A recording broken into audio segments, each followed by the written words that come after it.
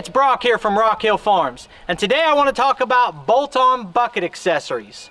I'm going to show you the setup I made for my stock John Deere bucket, and then I'm going to show you what I want to do differently on my Everything Attachments Wicked bucket. If you haven't seen anything about this, it's just a larger capacity bucket with a tooth bar built onto it. It's the Piranha style tooth bar with the staggered cutting edges. Anyway, I'm really excited about the setup I have here, but first I want to show you what I did here. You know, it's just so handy having hooks on your bucket because you never know when you're going to want to move something that you don't have a good way to get a hold of. And if you don't have a grapple, or you didn't bring your grapple to the job, or whatever the case may be, it's handy to be able to just loop a section of chain through here and, you know, pull or lift on whatever it is you're working with. And so what a lot of people do, and what I did, is just get two hooks, put them on top of the bucket. That does a pretty good job. The most common way to do it is to line them up with your bucket attachment points. Right there and right here, because that's where the cylinders connect. It's where you have the most strength, and it helps keep you from, you know, tweaking your bucket. Now on mine, what I did was put the two hooks onto this wider plate, and then I used two existing holes, and I only had to drill two holes that way. And with this wider plate being made out of a lot thicker steel and being that wide, it kind of eased my mind about potentially damaging the bucket. And I've used these a fair amount and I haven't had any problems with it. Now let's look at my updated options on the new bucket. So when this bucket came in, one of the first things I noticed was it had a bunch of holes in it. And I kind of wondered, what are those for? Immediately, these two look like the right hole pattern for a bolt-on hook. And they are. Then got another set here.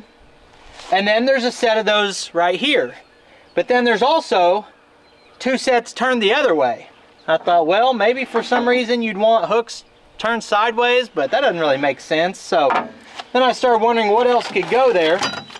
Turns out these holes are specifically here for the Ken's bolt-on hooks. They make some products that attach in the center. This is a receiver hitch that uses this bolt pattern. So right away you can see you can have two hooks and a receiver. And a receiver is really handy. I've got a few different ways I can move a trailer with the tractor, but having it on the bucket is another great option because a lot of times the bucket's already on there. So I have it on my Artilian frame, I have it on a heavy hitch for the 3-point, but the more places you have a receiver, the more likely it's going to be on the tractor when you need it. So my immediate thought is, you put the receiver and you put these two hooks right here. One thing I wanted to tell you about these is the quality, the weld quality, the build quality is fantastic on these. So I was talking to Ken that runs boltonhooks.com, and he was telling me that these are forged in the USA and that this is the only hook on the market, the only bolt-on hook on the market that's forged in the USA. So that matters to me. I don't know if it matters to you or not, but I just wanted you to be aware of it. So we've got these hooks, and these are really well made. You can tell that the welding is top-notch, the powder coating looks good. But we've also got these plates right here that just have a single hole in them. Those can bolt on the same way, and then use a ring. And you can put a hook through these or anything else. Anything that's got a removable 1/2-inch barrel pin, you can put any kind of D-ring or hook or whatever you want on here. So now you've got the option to have this chain loop.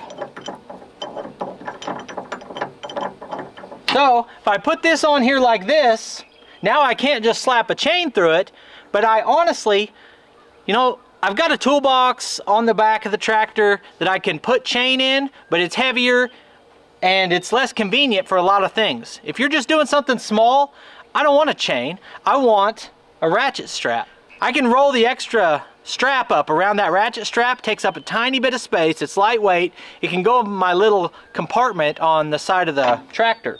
So these work great because you can use a ratchet strap, just hook the straps right to it. You can also put a large diameter chain hook through there, or if you don't have the right size chain hooks, you can use an add-a-link or one of these binders like this, and you can still use that with your chain if you want. So to me, if I had to pick one or the other, would I put the hooks on or these? I'm going with this option. But they've got everything set up for you at Ken's bolt-on hooks where you don't have to pick. On top and this on the bottom. So you got both. Then you've got a receiver on top. Got one of these on the bottom. So now I can have 3 of these under the bucket, and I can have 2 hooks on the top and a receiver. I've also got a hook, a big hook, that goes into my receiver. So now, just by this setup I got, I have a lot more options and flexibility than what I originally set up. So Ken has a video on his channel. It's called Ken Deckelman is the YouTube channel, and he has a setup video where he shows you, if your bucket doesn't already have these holes and spots reinforced like mine does, the best way to drill these out, how to do a pilot, how to deburr the hole. So I recommend you check that video out if you're doing a full install. It's going to be a really simple install for me because it looks like everything attachments has looked what Ken has to offer and set their buckets up perfectly to use his attachments. So I'm going to get these on here real quick and give you a look at it. These hooks and D-ring options are not just for buckets either. I got a set of these bolt-on hooks and used them on my 3-point carryall. See, where else did I use them? I think I bought 3 or 4 sets. I put them on 2 carryalls. The guy who does my fab work has a set of them that he's putting on his bucket. And then I've got them on my bucket. Now on this bucket, I might put them on the box blade. I mean, they take up a little bit of space, you know. But have you ever been like, man, I hate that I have so dang many places to hook a chain or a strap? Probably not.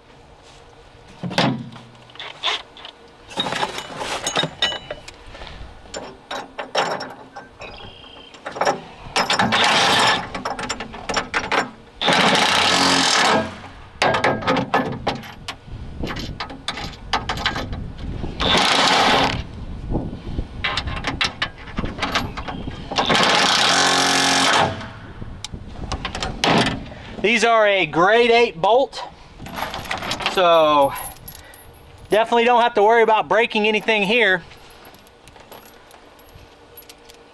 Another thing, you really don't have to worry about breaking anything that you get from Ken's bolt-on hooks because they do real life harsh testing on these. Weight rate them until they break or whatever it takes, and there's no way a compact tractor like this can lift more than the capabilities of all this hardware. So unless you have a 100-horse tractor or something like that, or a big skid steer, and you know, I didn't even look into that, it might even handle that. But if you've got a compact tractor, you got nothing to worry about with all this hardware.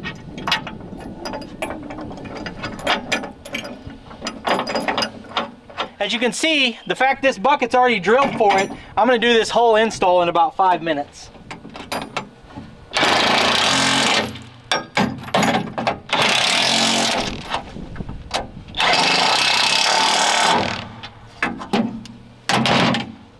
Now we'll just screw these on real quick.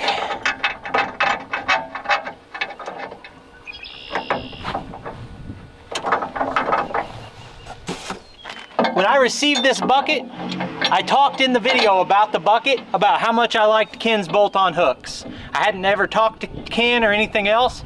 I was just saying, and I think it was 2nd or 3rd time I've mentioned on this channel that I like Ken's bolt-on hooks. He sent me an email. He said, I really appreciate you talking about my product. I'm going to send you some hooks for your new bucket. And so I really appreciate that. But I was singing their praises long before he ever gave me anything. So, and like everything else on this channel, no one who's ever sent me a product ever told me what to say, and I wouldn't do business with them if they did tell me what I had to say.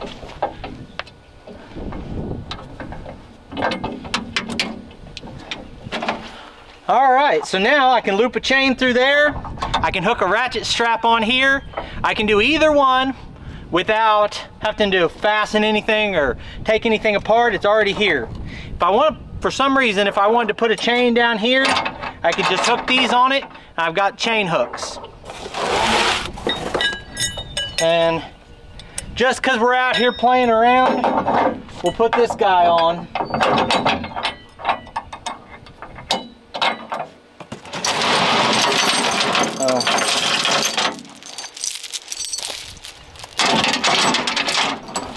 That through there.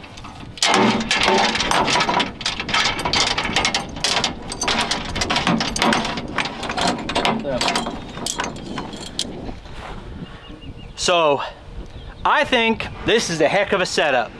I think Ken's done a great job with his products, and the couple times I have had a question for him, I think I bought some hose tamers for my hydraulic hoses from them, and I had a question and I got a quick response, so they offered me good customer service. I recommend the products. But I appreciate you taking time to watch this video. In just a minute, you'll see links on the screen to a couple more of our videos, and I'll see you next time.